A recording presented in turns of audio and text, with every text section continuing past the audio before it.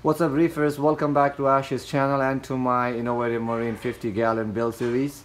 Today we are going to build Chaeto Reactor.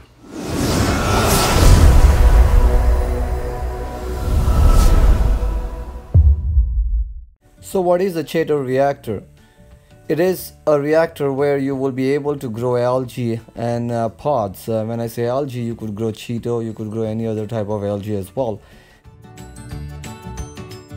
Anyone can utilize this, for somebody who does not have a refugium or somebody who does not have an option to put an algae scrubber. A Chaeto reactor is an alternative for you to grow Chaeto and yet be able to reduce your phosphates in your tank. In order to make the Chaeto reactor, you will need a reactor. The bigger the better. You could pick up any size you want to. Some sorts of strip light. In my case, I picked up the top lead grow light ordered from Amazon. I'll put the website address in the description below. Any kind of small pump. I use the MaxiJet 1200. The flow is still strong on this, so I will control it by the valve on top of the reactor.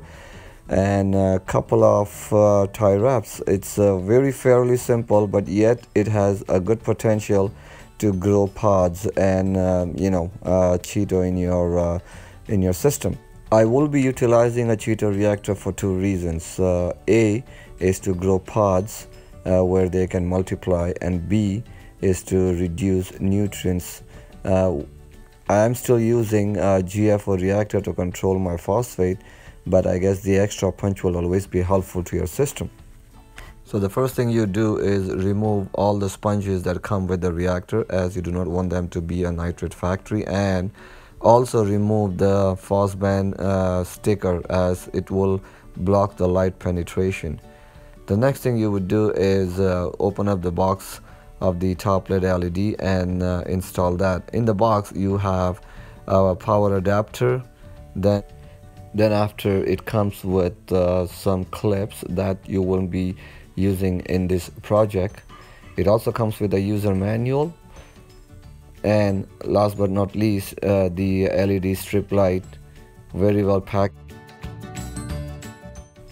And then once you open the strip LED, if you could see, it comes in a nice roll, so you could measure it based on the size of the reactor.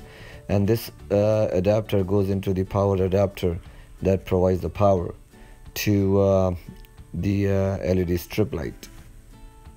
So what I did was install the strip light. The external of the strip light goes into the reactor using a couple of tie wraps and super glue.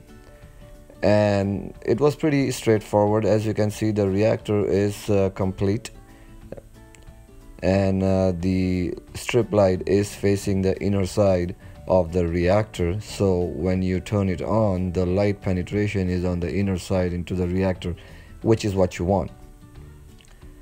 So let's go ahead and turn this thing on, and here it is completed. The reactor is fully fledged, working. I have added some Chaeto into the reactor for now, just to see how it works. I doubt the Chaeto will grow for now, because the tank is pretty new. There is barely any nutrients in the system, but regardless, you could always give it a try, and you kind of get an idea on how it looks once it is completed. Now you can adjust the flow based on the valve. I'm just showing what kind of flow I'm running through the reactor. I might have to play around with it.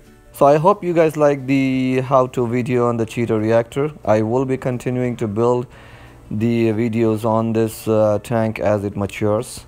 If you guys do like it, please don't forget to hit the like and subscribe button. Until then, happy reefing.